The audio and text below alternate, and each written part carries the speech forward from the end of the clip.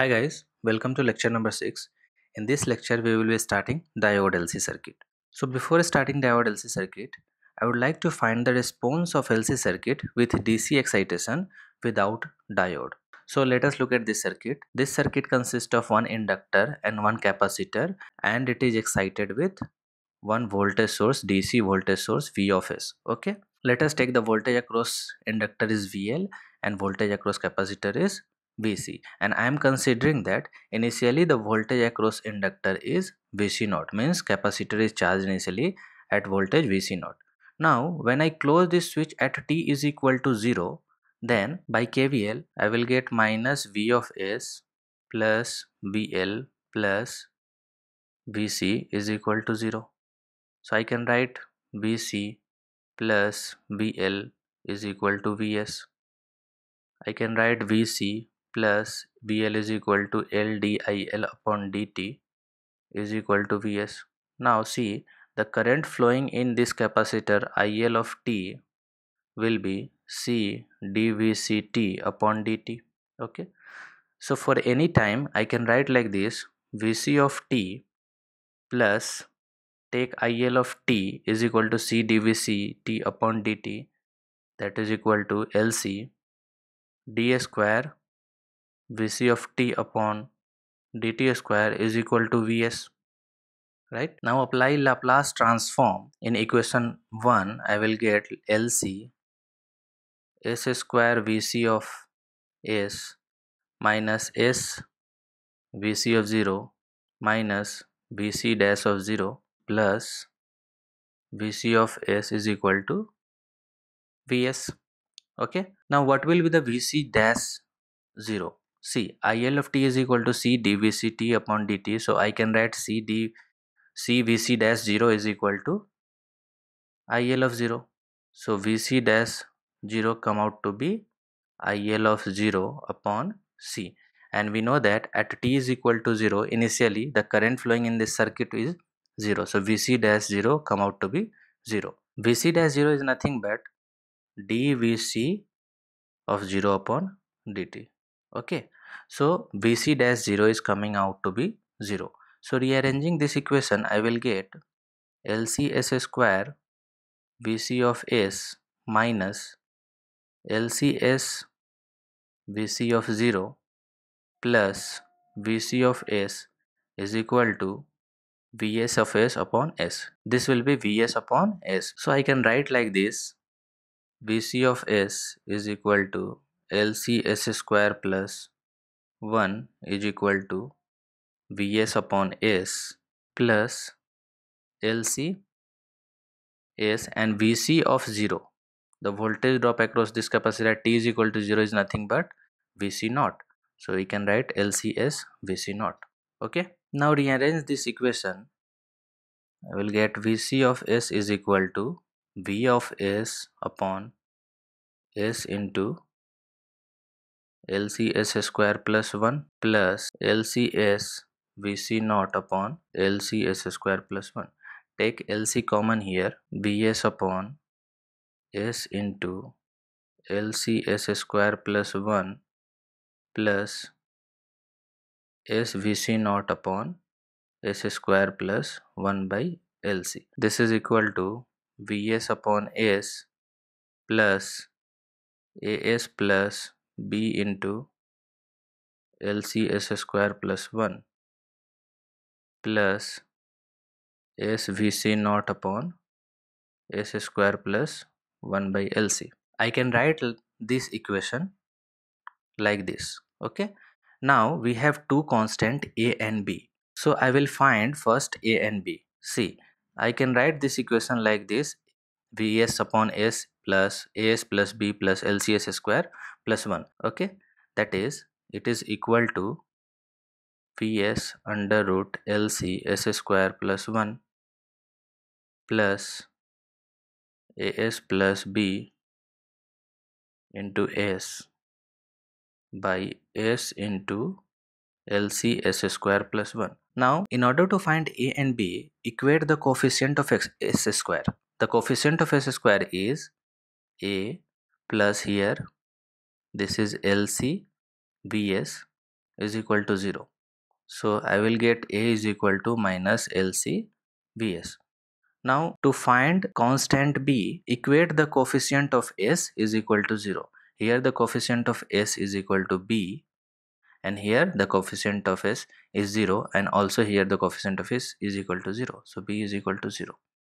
Vc of S is equal to Vs upon S minus LC Bs S upon LC S square plus 1 plus S Vc naught upon S square plus 1 by LC. Okay, take LC common. I will get finally like this: Vs upon S minus Vs S upon S square plus 1 by LC plus S Vc naught upon S square plus 1 by LC. This is Vc of S. Now applying inverse Laplace transform, I will get Vc of t is equal to Vs minus Vs cos omega naught t plus Vc naught cos omega naught t, where omega naught is equal to 1 by under root LC. Okay, so finally Vc of t will be, take Vs common, Vs into 1 minus cos omega naught t plus Vc naught cos omega naught t. This is the voltage drop across capacitor for t greater than 0. Got it? Now I can find IL of t also. IL of t is nothing but current flowing through this capacitor, that is equal to C dVct upon dt.